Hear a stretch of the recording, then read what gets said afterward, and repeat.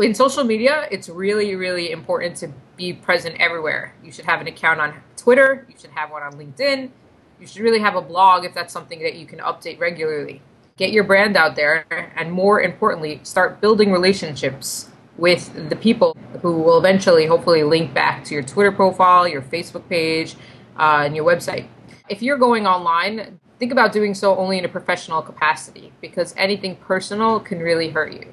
You know, the previous quote was, "What happens in Vegas stays in Vegas." Not anymore. What happens in Vegas is posted to Facebook. So it's really critical that if you're doing anything that is not really enhancing your professional image, very, very important to think twice before really getting yourself involved in these social spaces where people might identify you with activity that wouldn't be positive for your brand image.